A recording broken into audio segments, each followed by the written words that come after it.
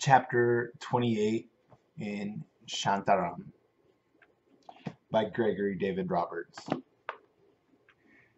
It was my first knife fight, and I had learned that there are two kinds of people who enter a deadly conflict: those who kill to live, and those who live to kill. The ones who like killing might come into a fight with most of the fire and fury, but the man or woman who fights just to live, who kills just to survive, will usually come out of it on top. If the killer type begins to lose the fight, his reason for fighting fades. If the survivor types begin to lose, his reason for fighting flares up fiercer than ever. And killing contests with deadly weapons, unlike common fistfights, are lost and won in the reasons that remain when the blood begins to run. The simple fact is that fighting to save a life is a better and more enduring reason than fighting to end one. My first knife fight was in prison. Like most prison fights, it started trivially and ended savagely. My adversary was a fit, strong veteran of many fights. He was a stand-over man, which meant that he mugged weaker men for money and tobacco. He inspired fear in most of the men, and not burdened with judiciousness, he confused that fear with respect. I didn't respect him. I detested bullies for their cowardice and despised them for their cruelty. I never knew a tough man who preyed on the weak. Tough men hate bullies almost as much as bullies hate tough men. And I was tough enough. I'd grown up in a rough working class neighborhood, and I'd been fighting all my life. No one in the prison system knew that then, because I wasn't a career criminal and I had no history. I began my prison experience as a first offender. What's more, I was an intellectual and I sounded and acted like one. Some men respected that and some ridiculed it, but none of them feared it. Nevertheless, the long prison sentence that I was serving, 20 years at hard labor for armed robberies, gave most of them pause. I was a dark horse. No one knew how I would respond to the real test, and more than a few were curious about it. The test, when it did come, was flashing steel and broken teeth and eyes rolling wide and wild as a frenzied dog. He attacked me in the prison. I in the prison laundry, the one place not observed directly by guards, patrolling catwalks between the gun towers. It was the kind of unprovoked surprise attack that's known in prison slang as sneak go. He was armed with a steel table knife, sharpened with endlessly malignant patience on the stone floor of his cell. Its edge was sharp enough to shave a man or cut his throat. I'd never carried a knife or used one in my life before prison, but in there, where men were attacked and stabbed every other day, I'd followed the advice of the hard men who had survived long years there. It's better to have a weapon and not need it, they told me more than once, than need it and not have it. My knife was a sharpened spike of metal about as thick as a man's finger and a little longer than a hand. The hilt was formed with packing tape and fitted into my hand without bunching the fingers. When the fight began, he didn't know that I was armed, but we both, in our separate ways, expected that it was a fight to the death. He wanted to kill me, and I was sure that I had to kill him to survive. He made two mistakes. The first was to fight on the back foot. In the surprise of his sneak attack, he had rushed at me, and with 2 slashes of the knife, he had cut me across the chest and forearm. He should have pressed on to finish it, hacking and tearing and stabbing at me, but he stepped back instead and waved the knife in little circles. He might have expected me to submit. Most of his foes surrendered quickly, defeated by their fear of him as much as by the sight of their own blood. He might have been so sure he would win that he was simply toying with me and teasing out the thrill of the kill. Whatever the reason, he lost the advantage, and he lost the fight in that first backward step. He gave me time to drag my knife from inside my shirt and shape up to box him. I saw the surprise in his eyes, and it was my cue to counterattack. His second mistake was that he held the knife as if it was a sword and was in a fencing match. A man uses an underhand grip when he expects his knife, like a gun, to do the fighting for him. But the knife isn't a gun, of course, and in a knife fight, it isn't the weapon that does the fighting, it's the man. The knife is just there to help him finish it. The winning grip is a dagger hold, with the blade downward, and the first that holds it still free to punch. That grip gives a man maximum power in the downward thrust and an extra weapon in his closed fist. He dodged and weaved in a crouch, slashing the knife in sweeping arcs with his arms out wide. He was right-handed. I adopted a southpaw boxing stance, the dagger in my right fist, stepping with the right foot and dragging the left to keep my balance. I took the fight to him. He ripped the blade at me twice and then lunged forward. I sidestepped and punched at him with a 3-punch combination, right, left, right. One of them was a lucky punch. His nose broke and his eyes watered and burned, blurring his vision. He lunged again and tried to bring the knife in from the side. I grabbed at his wrist with my left hand, stepping into the space between his legs, and stabbed him in the chest. I was trying for the heart or a lung. It didn't hit either one, but still I rammed the spike up to the hilt into the meaty flesh beneath his collarbone. It broke the skin of his back just below the shoulder blade. He was jammed against a section of wall between a washing machine and a clothes dryer. Using the spike to hold him in place, and with my left hand locked to his knife wrist, I tried to bite his face and neck, but he whipped his head from side to side so swiftly that I opted for headbutts instead. Our heads cracked together several times until one desperate, wrenching effort of his legs sent us sprawling onto the floor together. He dropped his knife in the fall, but the spike tore free from his chest. He began to drag himself toward the door of the laundry. I couldn't tell if he was trying to escape or seeking a new advantage. I didn't take a chance. My head was level with his legs. Thrashing together on the ground, I reached up and grabbed his belt of his trousers. Using it for leverage, I stabbed him in the thigh twice, and again and again. I struck bone more than once, feeling the jarring deflection of all the way up my arm. Releasing his belt, I stretched my left hand out for his knife, trying to reach it so that I could stab him with that one as well. He didn't scream, I'll say that much for him. He shouted hard for me to stop, and he shouted that he gave up. I give up! I give up! I give up! But he didn't scream.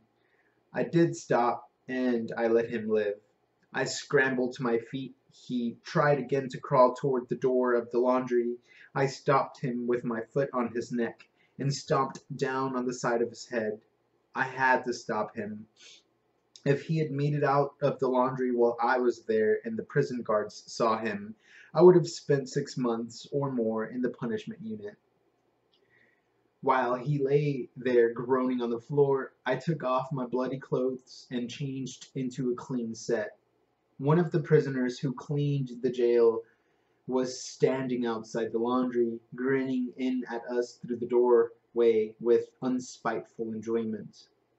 I passed him the bundle of my soiled clothes. He smuggled the bloodied clothes away in his mop bucket and threw them into the incinerator behind the kitchen.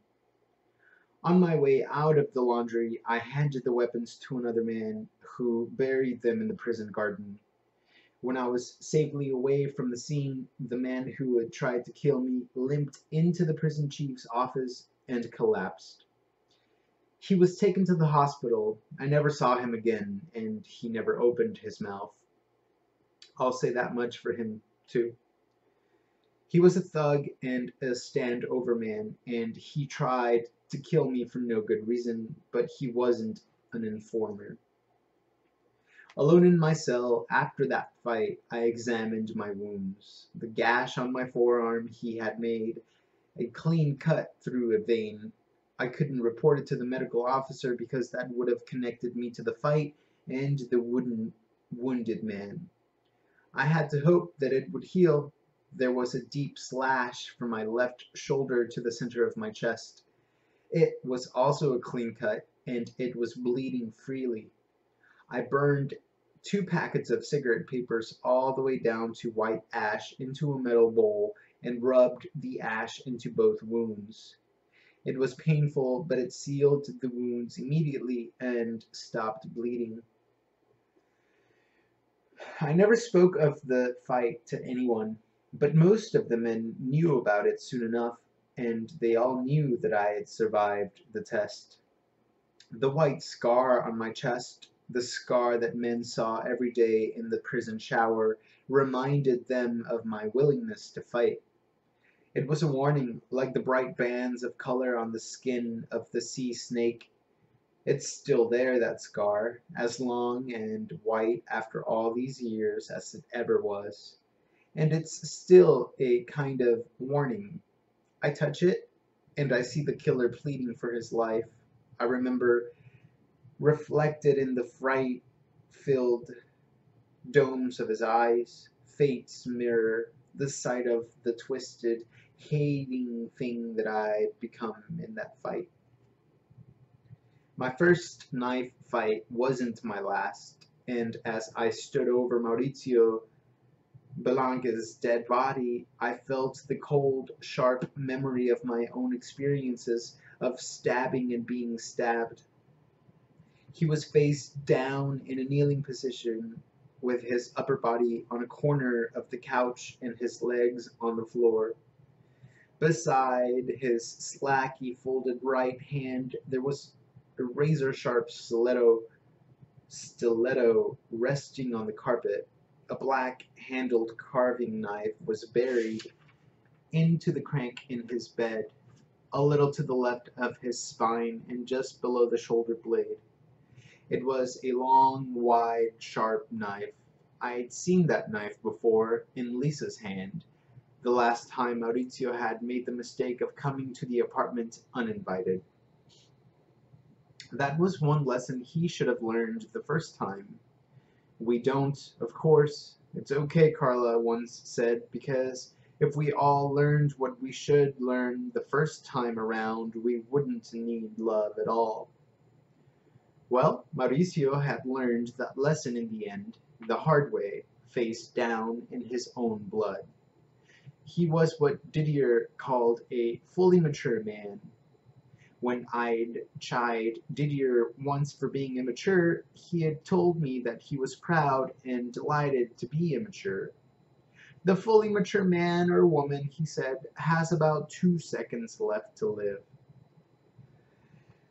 Those thoughts rolled over one another in my mind like the steel balls in Captain Quaig's hand.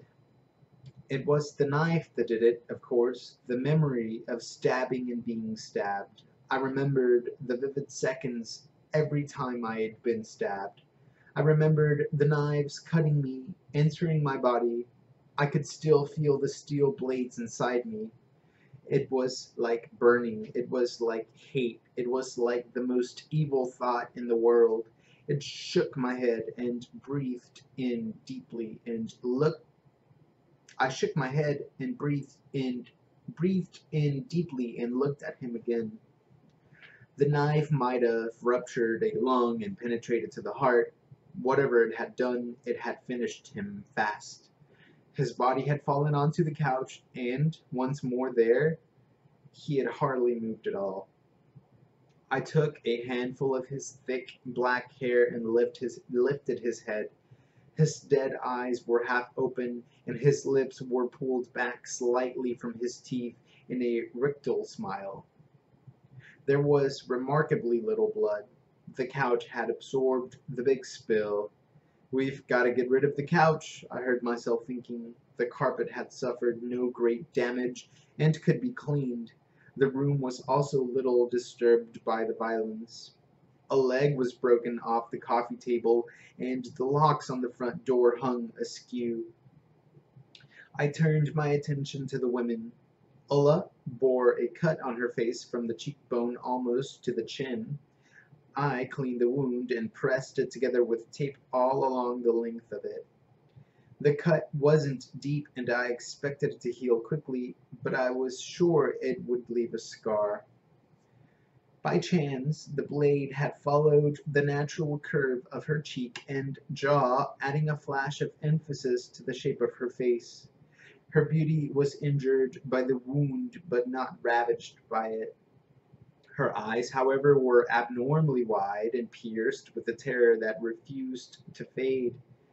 There was a lunge on the arm of the couch beside her. I put it around her shoulders, and Lisa gave her a cup of hot, sweet chai.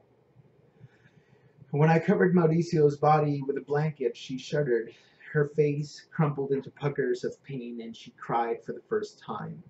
Lisa was calm. She was dressed in a pullover and jeans, an outfit that only a Bombay native could wear on such a humid, still, and hot night. There was the mark of a blow around her eye on her cheek. When Ulla was quiet again, we crossed the room to stand near the door, out of her hearing. Lisa took a cigarette, bent her head to light it from my match, and then exhaled, looking directly into my face for the first time since I'd entered the apartment. "I'm glad you came. I'm glad you're here. I couldn't help it. I had to do it. Stop it, Lisa," I interrupted. The tone was harsh, but my voice was quiet and warm. "You didn't stab him. She did.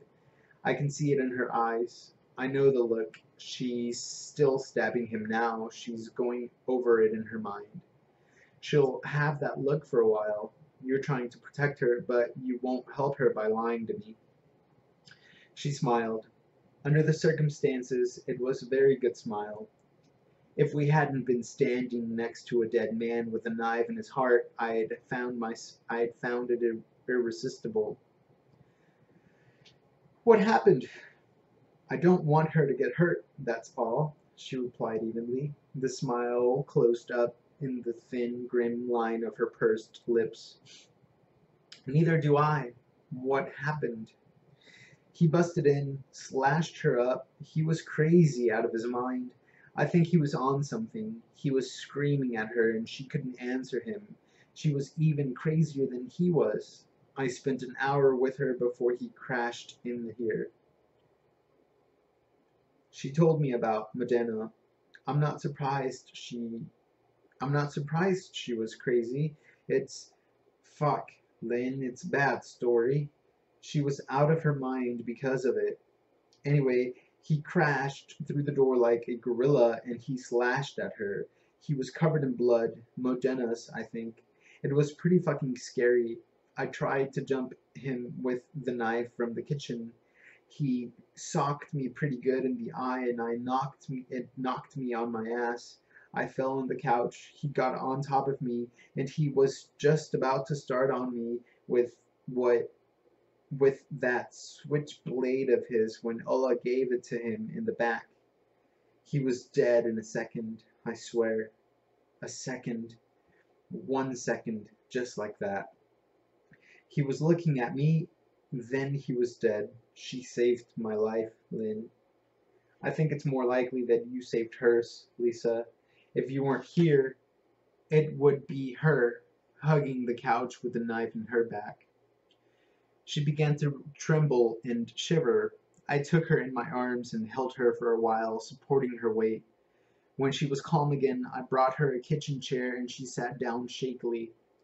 I phoned around and found Abdullah, explaining what had happened in as few words as possible. I told him to contact Hassan Obikba in the African ghetto and bring him to the apartment with a car. Little by little, as we awaited for Abdullah and Hassan, the story emerged. Ola was suddenly tired, but I couldn't let her sleep. Not yet. After a while, she began to speak, adding a detail here and there to Lisa's account, and then gradually telling the whole story herself. Maurizio Belcane met Sebastian Modena in Bombay, where both of them made money from the work they arranged for foreign prostitutes. Maurizio was the only son of rich Florentine parents who had died in a plane crash when he was a child. By his own account, repeated to Ulla whenever he was drunk, he was raised with indifferent doubtness by distant relatives who tolerated him reluctantly in the loveless shelter of their home. At 18, he seized the first tranche of his inheritance and fled to Cairo.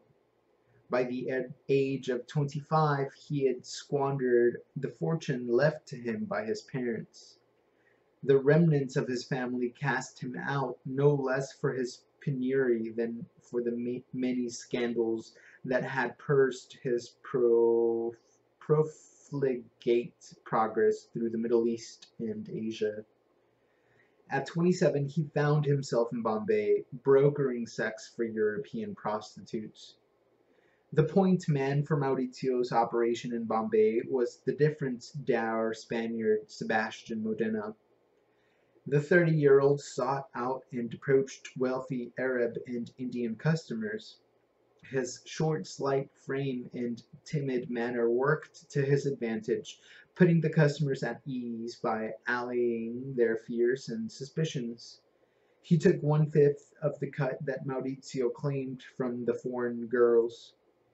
Allah believed that Modena was happy enough in the unequal relationship, where he did most of the dirty work and Mauricio took most of the dirty money because he saw himself as pilot fish and the tall, handsome Italian as a shark. His background was very different to Maurizio's. One of 13 children and in an Andalusian gypsy family, Modena had grown up with a notion of himself as the runt of the litter.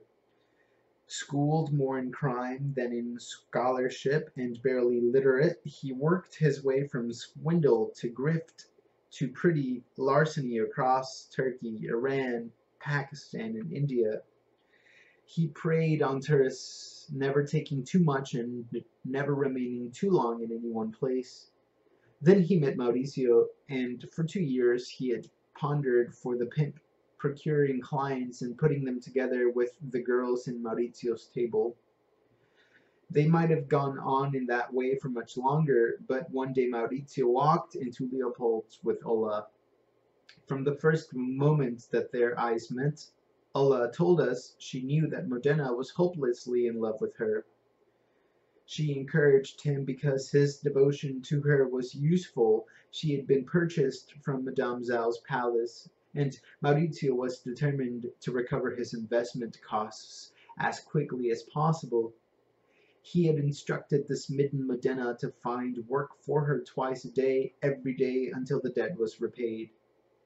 Tortured by what he saw as betrayals of his own love, Modena pressed his partner to release Ola from the obligation Maurizio refused, ridiculing the Spaniard's affection for the working girl and insisting that he put her to work day and night. Ulla paused in her story when a tap at the door announced Abdullah's arrival. The tall Iranian entered silently, dressed in black like a thing made from the night itself. He greeted me with a hug and nodded gently to Lisa. She came forward and kissed him on the cheek. He lifted the blanket to look at Mauricio's body.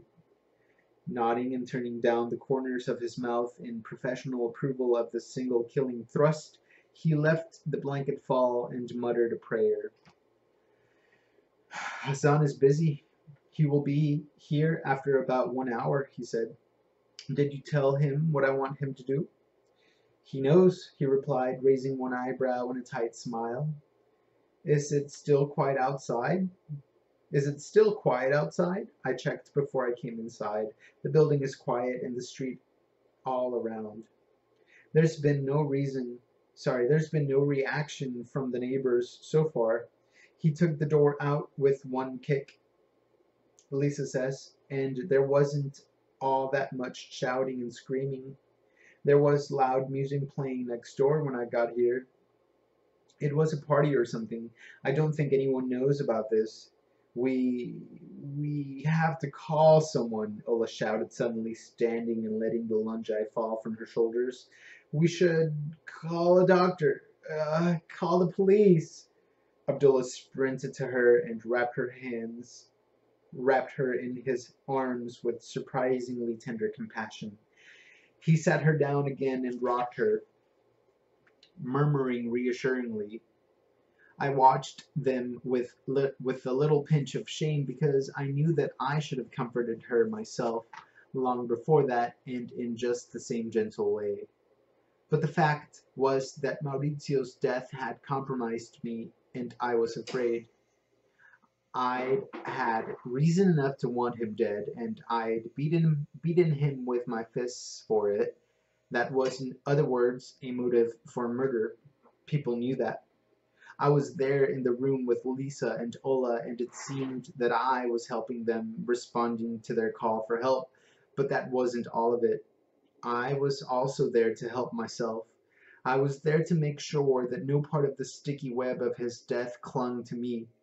And that's why there's nothing gentle in me, and all the tenderness came from an Iranian killer named Abdullah Taheri.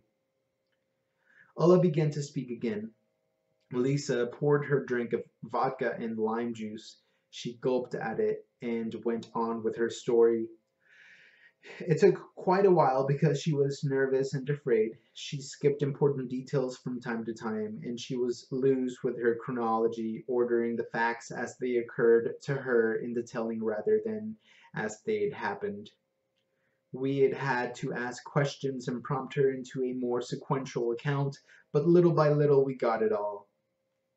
Modena had been the first to meet the Nigerian, the businessman who had wanted to spend $60,000 on heroin.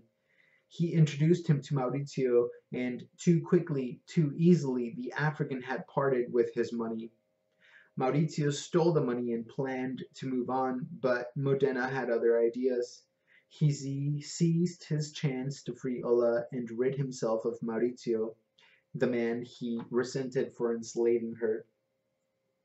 He snatched the money from him and went into hiding, prompting the Nigerian to send his hit squad to Bombay. The district to distract the understandably bloodthirsty Africans while he searched for Modena, Mauricio had given them my name and told them I had stolen their money. Abdullah and I knew the next part of that story well enough. For all his cringing cowardice with me and his dread that the Nigerians might return to hunt him down, Mauricio Belanque couldn't cut his losses and leave the city. He couldn't rid his heart of the killing rage he felt for Modena and the righteous lust he felt for the money they'd stolen together. For weeks he watched Ola and followed her everywhere. He knew that sooner or later Modena would contact her. When the Spaniard did make that contact, Ola went to him. Without realizing it, she also led the crazed Italian to the cheap Dar hotel where his former partner was hiding. Maurizio burst into the room, but he found Modena alone. Ola was gone. The money was gone. Modena was ill. Some sickness had ruined him. Ola thought it might have been malaria. Mauricio gagged him, tied him to the sick bed, and went to work on him with a stiletto. Modena, tougher than anyone knew and taciturn to the end, refused to tell him that Ola was hiding in an adjoining room, only footsteps away with all the money. When Maurizio stopped with the knife, the cutting, and left the room, I waited for a long time, Ola said, staring at the carpet and shivering beneath the blanket. Lisa was sitting on the floor at her feet. She gently prized the glass from Ola's fingers and gave her a cigarette. Ola accepted it, but she didn't smoke. She looked into Lisa's eyes and craned her neck around to look into Abdullah's face and then mine. I was so afraid, she pleaded. I was too much afraid. After a time, I went into the room and I saw him. He was laying on the bed. There was the rag tied to his mouth. He was tied up to the bed, and he could move only his head. He was cut up all over, on his face, on his body, everywhere. There was so much blood, so much blood. He kept looking at me with his black eyes, staring and staring. I left him there and I ran away. You just left him there? Lisa gasped. She nodded. You didn't even untie him? She nodded again. Jesus Christ, Lisa spat out bitterly. She looked up, moving her anguished eyes from Abdullah's face to mine and back again. She didn't tell me that part of it. Allah, listen to me. Do you think he might still be there? I asked. She nodded a third time, looked at Abdullah. I have a good friend in Dar, he said. I have a good friend in Dar, he said. Where is the hotel? What is the name?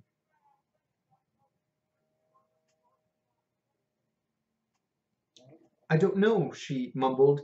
It's next to the market and the back where they throw the rubbish away.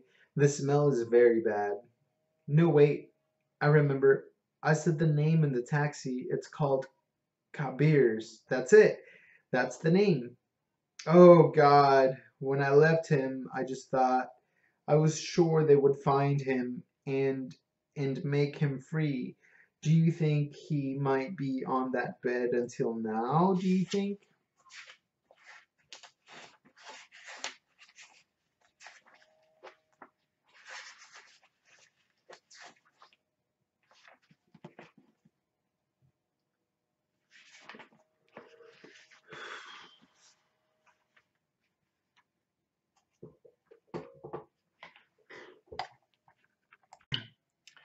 Part 2 of chapter 28 in Shantaram.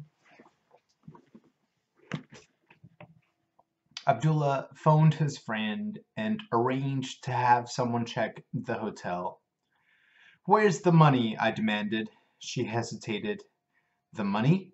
Allah, give it to me.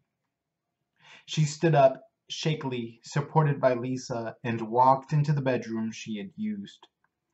Moments later she returned with a travel flight bag. She handed it to me, her expression strangely contradictory, coquette and adversary in equal parts. I opened the bag and took out several bundles of American $100 bills. I counted out $20,000 and pushed the rest back into the bag. I returned the bag to her. 10,000 is for Hassan, I declared. 5,000 is to get you a new passport and a ticket to Germany. 5,000 is to clean up here and set up Lisa in a new apartment on the other side of town. The rest is yours, and Modena's if he makes it. She wanted to reply, but a soft tap at the door announced Hassan's arrival. The stocky, thickly muscled Nigerian entered and greeted Abdullah and me warmly. Like the rest of us, he was acclimatized to Bombay's heat, and he wore a heavy serge jacket and bottle green jeans with no trace of discomfort. He pulled the blanket from Maurizio's body and pinched the skin, flexed a dead arm, and sniffed at the corpse. I got a good plastic, he said, dumping a heavy plastic drop sheet onto the floor and unfolding it. We got to take off all them clothes and any of his rings and chains. Just the man, that's all we want. We'll pull the teeth later. He paused when I didn't reply to or react and looked up to see me staring at the two women. Their faces were stiff with dread. How about you get Ola in the shower? I said to Lisa with a grim little smile. Have one yourself. I reckon we'll be finished here in a little while. Lisa led Ola into the bathroom and ran a shower for her. We dumped Maurizio's body onto the plastic sheet and stripped it of its clothes. His skin was pallid, matte, and in some places marbled gray. In life, Maurizio was a tall, well-built man. Dead and naked, he looked thinner, feebler somehow. I should have pitied him, even if we never pity them at any other time and in any other way. We should pity the dead when we look at them and touch them. Pity is the one part of love that asks for nothing in return, and because of that, every act of pity is a kind of prayer, and dead men demand prayers. The silent heart, that tumbled nave of the chest, unbreathing, and the guttered candles of the eyes, they summon our prayers. Each dead man is a temple in ruins, and when our eyes walk there, we should pity and we should pray.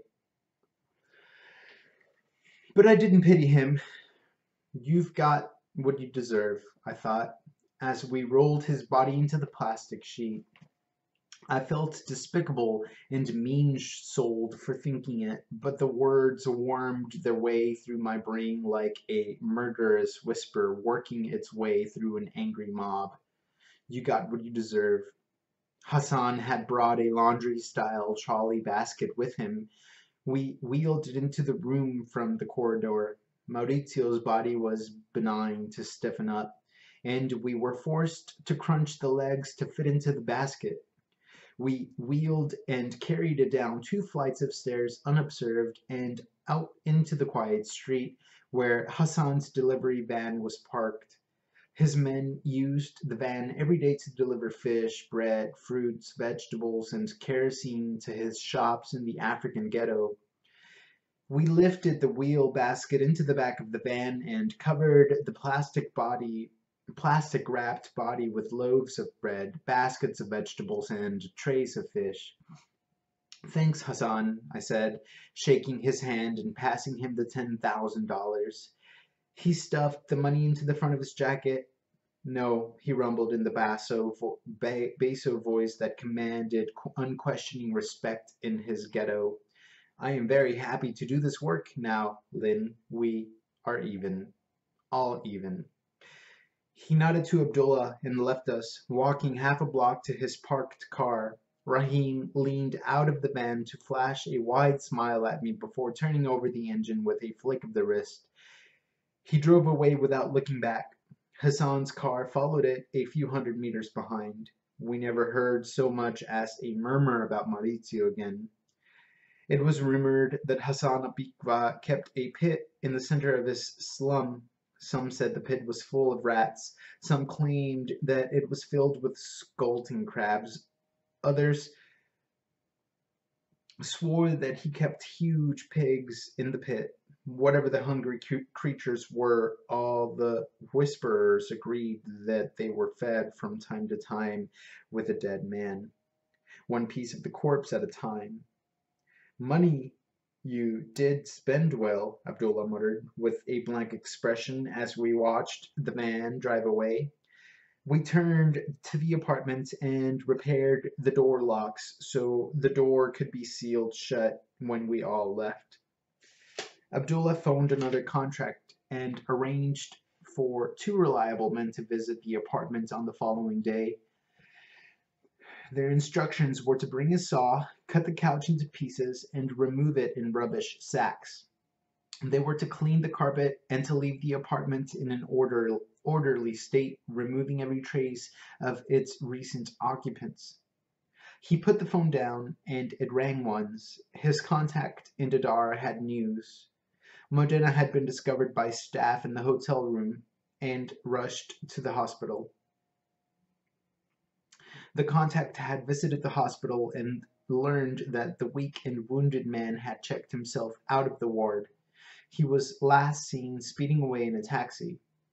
The doctor who had attended him doubted that he would survive that night. "It's weird," I said when Abdullah had related the news. "I knew Modena, you know. I sort of knew him well. I saw him at Leopold's, I don't know, 100 times, but I can't remember his voice. I can't remember what he sounded like. I can't hear his voice in my head, if you know what I mean." "I liked him," Abdullah said. "I'm surprised to hear you say that." "Why?" "I'm not sure," I replied. "He was so meek. He would have made a good soldier." I raised my eyebrows in greater surprise. Modena wasn't just meek. It seemed to me then he was a weak man. I couldn't imagine what Abdullah meant. I didn't know then that good soldiers are defined by what they can endure, not by what they can inflict. And when all the loose ends were cut or tied, when Ulla left the city for Germany and Lisa moved to a new apartment, and the last questions about Modena and Maurizio and Ulla faltered, faded, and ceased, it was the mysteriously vanished Spaniard who claimed my thoughts most often. I made 2 double shuffle flights to Delhi and back in the next 2 weeks.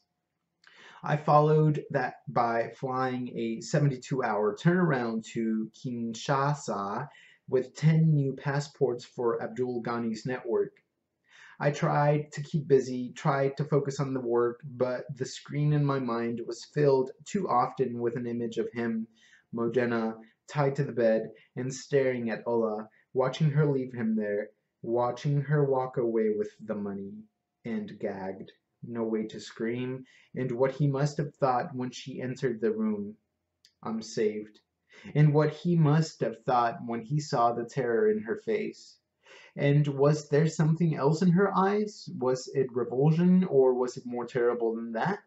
Did she look relieved, perhaps? Did she seem glad to be rid of him? And what did he feel when she turned and walked away and left him there and closed the door behind her? When I was in prison, I fell in love with a woman who was an actress in a popular television program. She came into the prison to teach classes in acting and theater for our prison drama group. We clicked, as they say. She was a brilliant actress. I was a writer. She was the physical voice and gesture. I saw my words breathe and move in her. We communicated in the shorthand shared by artists everywhere in the world, rhythm and elation. After a time, she told me that she was in love with me. I believed her, and I still believe that it was true. For months, we fed the affair with morsels of time stolen from the acting classes and long letters that I smuggled to her, the illegal jail system known as the stiff letter run. The trouble found me, and I was thrown literally into the punishment unit. I don't know how the screws found out about our romance, but soon after I arrived in the punishment block, they began to interrogate me about it. They were furious. They saw her affair with a prisoner carried out on for months under their noses as a humiliating affront to their authority and perhaps to their manhood. They beat me with boots, fists, and batons, trying to force me to admit that she and I had been lovers. They wanted to use my confession as the basis for laying a charge against her. During one beating, they held up a photograph of her. It was a smiling publicity still that they had found in the prison drama group. They told me that all I had to do to stop the beatings was nod my head at it. Just nod your head, they said, holding the picture before my bloody face. Just nod your head. That's all you have to do, and it's all over. I never admitted anything. I held her love in the vault of my heart while they tried to reach it through my skin and my bones. Then one day, as I sat in my cell after a beating, trying to stop the blood flowing into my mouth from a chipped bone in my cheek and my broken nose, the trap door opened in the door of my cell. A letter fluttered in and landed on the floor. The trap door shut. I crawled over to the letter and crawled back to the bed to read it. The letter was from her. It was a Dear John letter. She had met a man, she said. He was a musician. Her friends had all urged her to break up with me because I was serving a 20-year sentence in prison, and there was no future in it for either of us. She loved the new man. She planned to marry him when his concert tour with symphony orchestra was complete. She hoped I understood. She was sorry, but the letter was goodbye, goodbye forever, and she would never see me again. Blood dripped onto the page from my broken face. The screws had read the letter, of course, before giving it to me. They laughed outside my door. They laughed. I listened to them as they tried to make a victory of that laughter, and I wondered if her new man, her musician, would stand up under torture for her. Maybe he would. You can never tell what people have inside them until you start taking it away, one hope at a time. And somehow, in the weeks after Maurizio's death, Modena's face, or my mind's picture of his gagged and bloody and staring face, became confused with my own memories of that love I'd lost in prison. I wasn't sure why. There didn't seem to be any special reason why Modena's fate would twist itself into the strands of my own, but it did, and I felt a darkness growing within me that was too numb for sorrow and too cold for rage. I tried to fight it. I kept myself as busy as I could. I worked in 2 more Bollywood films, taking small parts as an extra at a party and in a street scene. I met with Kavita, urging her once again to visit Anand in prison. Most afternoons I trained at weights and boxing and karate with Abdullah. I put in a day here and there in the slum clinic. I helped Prabhakar and Johnny to prepare for their weddings. I listened to Kadrabahi's lectures and immersed myself in the books, manuscripts, parchments, and ancient Phaetons, carvings in Abdul Ghani's extensive private collection. But no work or wariness could drive the darkness from me. Little by little, the tortured Spaniard's face and silent, screaming eyes became my own remembered moment, blood falling on the page and no sound escaping my howling mouth. They claim a hidden corner of our hearts, all those moments that stay with us unscreamed. That's where loves, like elephants, drag themselves to die. It's the place where pride allows itself to cry, and in those sleep lonely nights and think rambled days, Modena's face was always there, staring at the door. And while I worked and worried, Leopold's changed forever. The crowd that had coalesced there dispersed and disappeared. Carla was gone. Ola was gone. Modena was gone and probably dead. Maurizio was dead. Once, when I was too busy to stop for a drink, I passed the wide entrance arches and I saw no face that I knew. Yet Didier persisted at his favorite table each evening, conducting his business and accepting drinks from old friends. Gradually, a new crowd collected around him with a new and different style. Lisa Carter brought Kalpana Iyer with her for drinks one night, and the young assistant producer became a Leopold's regular. Vikram and Letty were in the last stages of preparation for their wedding. They they stopped for coffee, a snack, or beer almost every day. Anwar and Dilip, two young journalists who worked with Kativa Singh, accepted her invitation to drop in and look the place over. On their first visit, they found Lisa Carter, Kalpana, Kavita, and Letty, with three German girls who had worked for Lisa as extras on film. Seven beautiful, intelligent, vivacious young women. Anwar and Dilip were healthy, happy, unattached young men. They came to Leopold's every day and night after that. The ambience created by the new group was different to that which had flowered around Carla Saranin. The inedible cleverness and piercing wit that were Carla's gifts and inspired her own group of friends to a more profound discourse and a higher, thinner laughter. The new group took its more erratic tone from Didier, who combined the expressive mordancy of his sarcasm with a proclivity for the vulgar, the obscene, and the scatological. The laughter was louder and probably more frequent, but there were no phrases that remained with me from the jokes or the jokers. Then one night, a day after Vikram married Letty, and a few weeks after Maurizio went into Hasanabikva's pit, as I sat amongst the new group while the cawing, shrieking gulls of good humor settled on them, sending up squawks of laughter and fluttering hands, I saw Prabhakar through the open arch. He waved to me, and I left the table to join him in his cab parked nearby. Hey Prabhu, what's up? We're celebrating Vikram's wedding. He and Letty got married yesterday. Yes, Limbaba. Sorry for disturbing the newly marriages. It's okay, they're not here. They've gone to London to meet her parents. But what's up? Limbaba?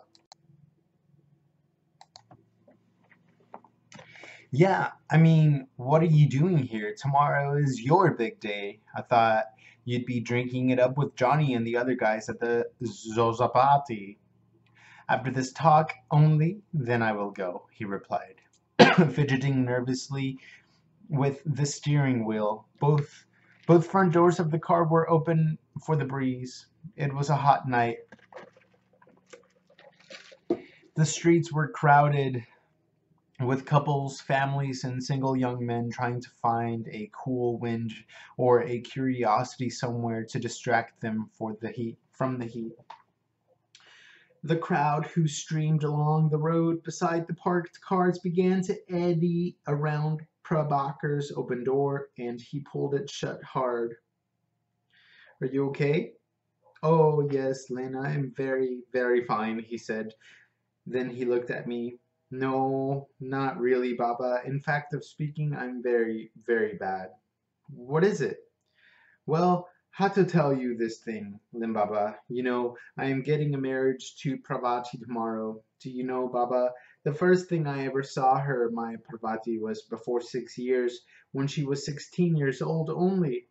That first time when she first came to the Supapati before her daddy Kumar had his chai shop, she was living in a little hut with her mummy and daddy and sister and Sita, who is a marriage for Johnny Cigar. And that first day she carried a makta of water back from the company well. She carried it on her head. He paused, watching the aquarium for the swirling street through the windscreen of the cab. His fingernail picked at the rubber leopard skin cover he had laced into the steering wheel. I gave him time. Anyway, He continued, I was watching her and she was trying to carry that heavy makta and walked on the rough track. And that makta, it must have been a very cold old one, and the clay was weak because suddenly it just broke up in pieces and all the water spilled down on her. She cried and cried so much. I looked at her and I felt. He paused, looking up at the strolling street once more. Sorry for her? I offered. No, Baba. Sad? You felt sad for her? No, Baba. I felt a erection in my pants. You know, when the penis is getting all hard, like you're thinking? For God's sake, Prabhu. I know what an erection is, I grumbled. Get on with it. What happened? Nothing happened, he replied, puzzled by my irritation and somewhat chastened. But from that time only, I never forgot my big feeling for her.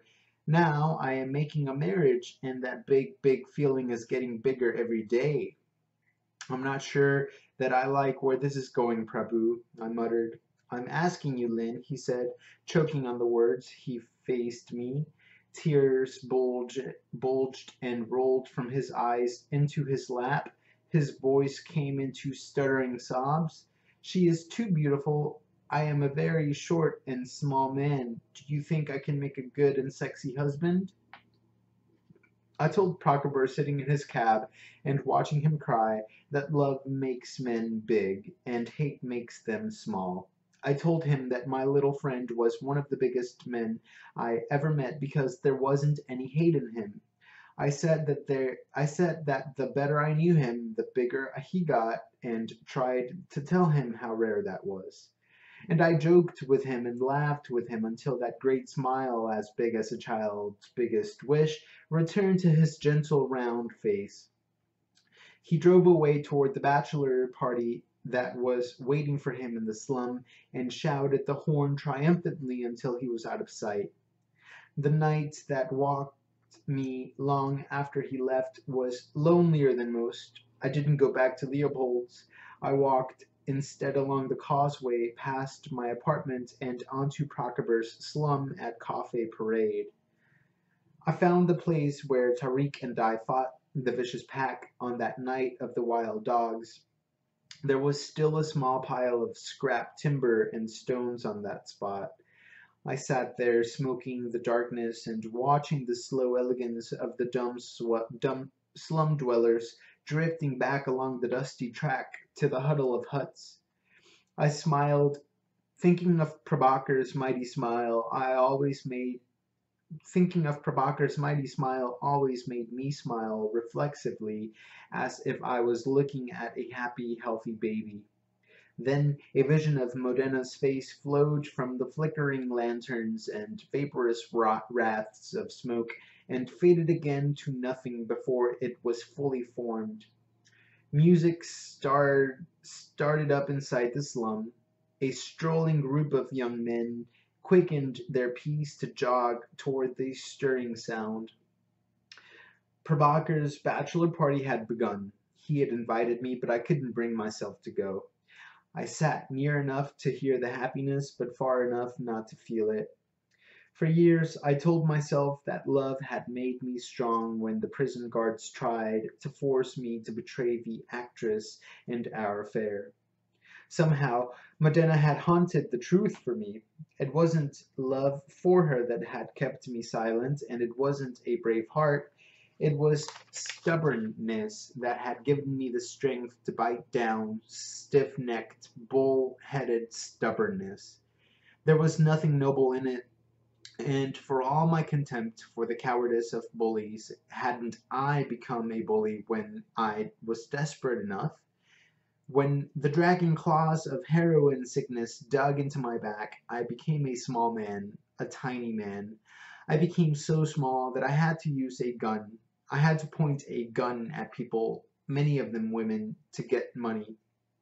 To get money. How was I different in that to Maurizio bullying women to get money? And if they'd shot me during one of those holdups, if the cops had gunned me down as I wanted and expected at the time, my death would have aroused and deserved as little pity as that of the crazed Italian.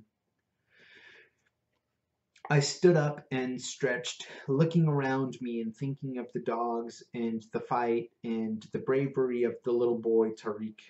When I started back toward the city, I heard a sudden eruption of happy laughter from many voices at Prabhakar's party, followed by a cloud-burst rattle of applause. And the music dwindled with the distance until it was as faint and diminishable as any moment of truth. Walking through the night alone with the city for hours, I loved her with my wandering, just as I had done when I lived in the slum. Near dawn, I bought a newspaper, found a cafe, and ate a big breakfast, lingering over a second and then a third pot of chai. There was an article on page 3 on the paper describing the miraculous gifts of the Blue Sisters as Rashid's widow and her sister had become known. It was a syndicated article written by Kavita Singh and published across the country. In it, she gave a brief history of her story and then related several first-hand accounts of miraculous cures that had been attributed to the mystical powers the girls exercised. One woman claimed to have been cured of tuberculosis, another insisted that her hearing had been fully restored, and an elderly man declared that his withered lungs were strong and healthy again after he merely touched a hem of their sky blue garments. Kavita explained that the name Blue Sister wasn't their own choice. They wore blue always because they woke from their comas with a shared dream about floating in the sky, and their devotees had settled on the name. The article concluded with Kavita's own account of a meeting with the girls and her conviction that they were, beyond any doubt, special, perhaps even supernatural beings. I paid the bill and borrowed a pen from the cashier to circle the article with several lines. As the streets unwound the tangled morning coil of sound, color, and commotion, I took a cab and jounced through the reckless traffic to the Arthur Road prison. After a wait of 3 hours, I made my way into the visiting area. It was a single room divided down the center by two walls of cyclone wire that were separated by an empty space of about 2 meters. On one side were the visitors, squeezed together and holding their places by clinging to that wire. Across the gap and behind the other wire fence were the prisoners, crushed together and also grasping at the wire to steady themselves. There were about 20 prisoners, 40 of us crowded into an equal space on the visitor side. Every man, woman, and child in the divided room was shouting. There were so many languages I recognized 6 of them and stopped counting as a door opened on the prisoner's side. Anad entered, pushing his way through to the wire. Anad, here, I shouted. His eyes found me, and he smiled in greeting. Len Baba, so good to see you, he shouted back at me. You look good, man, I called out. He did look well. I knew how hard it was to look well in that place. I knew what an effort he had put into it, cleaning body lice from his clothes every day and washing in the worm-infested water. You look real good. All right, you look very fine then. I didn't look fine. I knew that. I looked worried and guilty and tired. I'm a bit tired, my friend Vikram. My friend Vikram, you remember him? He got married yesterday, the day before yesterday, actually. I've been walking all night. How is Kosi Ali? Is he well? He's well, I replied, reddening a little with shame that I didn't see the good and noble head man as often as I used to when I'd lived in the slum. Look at this newspaper. There's an article in it about the sisters. It mentions you. We can use this to help you. We can build up some sympathy for you before your case comes to court."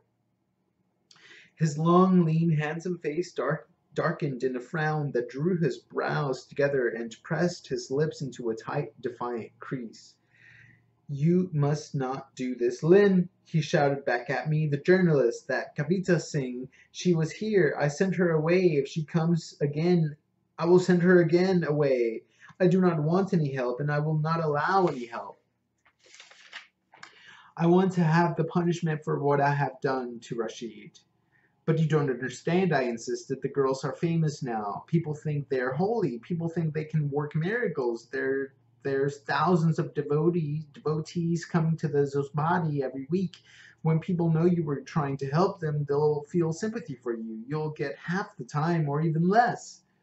I was shouting myself hoarse, trying to be heard above or within the calming din. It was so hot in the crush of bodies that my shirt was already soaked and clung to my skin. Had I heard him correctly, it seemed impossible that he would reject any help that might reduce his sentence. Without that help, he was sure to serve a minimum of 15 years. 15 years in hell, I thought, staring through the wire at his frowning face. How could he refuse our help? "Lynn, no," he cried out, louder than before. "I did that thing to Rashid. I knew what I was doing. I knew what would happen. I sat with him for a long time before I did it. I made a choice. I must have the punishment. But I have to help you. I have to try." "No, Lynn, please. If you take this punishment away, then there will be no meaning for what I did. There will be no honor. Not for me, not for them. Can't you see it? I have earned this punishment. I have become my fate. I am begging you as a friend. Please do not let them write anything more about me. Write about the ladies, the sisters, yes, but let me have the peace of my fate. Do you promise me, Lim Baba? Do you swear it?"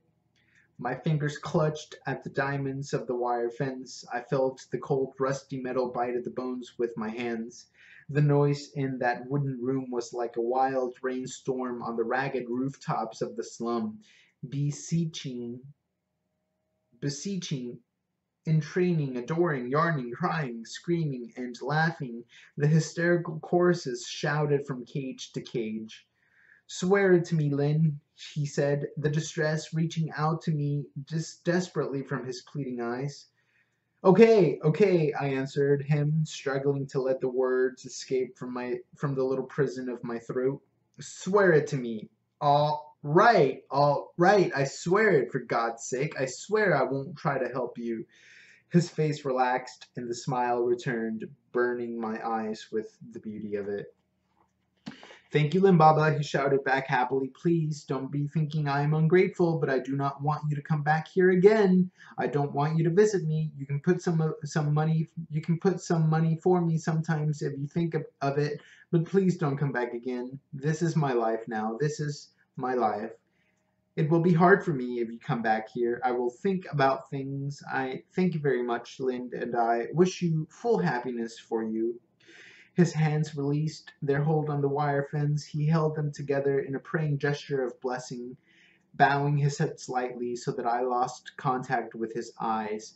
Without strong grip on the fence, he was at the mercy of the crowd of prisoners, and in seconds he fell back, vanishing into the bubbling wave of faces and hands at the wire.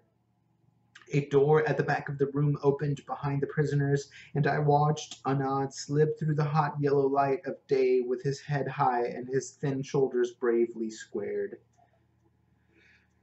I stepped out into the street outside the prison. My hair was wet with sweat and my clothes were soaked. I squinted in the sunlight and stared at the busy street, trying to force myself into the rhythm and rush, trying not to think about Anand, and in the long room with the overseers, with big Rahul, with the hunger and the beatings and the filthy, swarming pests. Later that night, I would be with Prabhakar and Johnny Cigar, Anand's friends, while they celebrated the double wedding. Later that night, Anand would be crammed into a writhing, lice-crawling sleep with 200 other men on a stone floor. And that would go on and on for 15 years. I took a cab to my apartment and stood under a hot shower, scorching the silver and itch of memory from my skin. Later, I phoned Chandra Mehta to make a final arrangement for the dancers I had hired to perform at Prabhakar's wedding. Then I phoned Kavita Singh and told her that Anand wanted us to pull out of the campaign. She was relieved, I think. Her kind heart had fretted for him, and she had feared from the first that the campaign would fail and then crush him with the weight of the fallen hope. She was also glad that he had given his blessings to her stories about the Blue Sisters. The girls fascinated her, and she had arranged for a documentary filmmaker to visit them in the slum. She'd wanted to talk about the project, and I heard the sparkling enthusiasm in her voice, but I cut her off, promising to call again. I went out to my little balcony and let the sound and smell of the city settle on the skin of my bare chest. In a courtyard below, I saw three young men rehearsing the moves and steps of a dance routine they'd copied from a Bollywood film. They'd laughed helplessly when they messed up the moves of the party piece, and then gave a cheer when they finally danced through one whole routine without error. In another yard, some women were squatting together, washing dishes in the small anemones of coir rope and a long bar of coral-colored soap. Their conversation came to me in laughing gasps and shrieks as they scandalized one another with gossip and sardonic commentaries on the peculiar habits of their neighbors' husbands. Then I looked up to see an elderly man sitting in a window opposite me. My eyes met his, and I smiled. He had been watching me as I watched the others below. He wagged his head from side to side and smiled back at me with a happy grin. And it was all right. I dressed and went down to the street. I made the rounds of the black market currency collection centers and checked in at Abdul Ghani's passport factory and inspected the gold smuggling ring I'd restructured in Kader's name. In 3 hours, I committed 30 crimes or more, and I smiled when people smiled at me. When it was necessary, I gave men enough bad head, as gangsters called it, to make them draw back and lower their eyes in fear. I walked the Gunda walk, and in 3 languages I talked the talk. I looked good, I did my job, I made money, and I was still free. But in the black room deep in my mind, another image added itself to the secret gallery, an image of Anand holding the palms of his hands together as his radiant smile became a blessing and prayer. Everything you see, everything you ever sense in touch or taste or sight or even thought has an effect on you that's greater than zero. Some things, like the background sound of a bird chirping as it passes your house in the evening, or a flower glimpsed out of the corner of an eye, have such an infinitesimally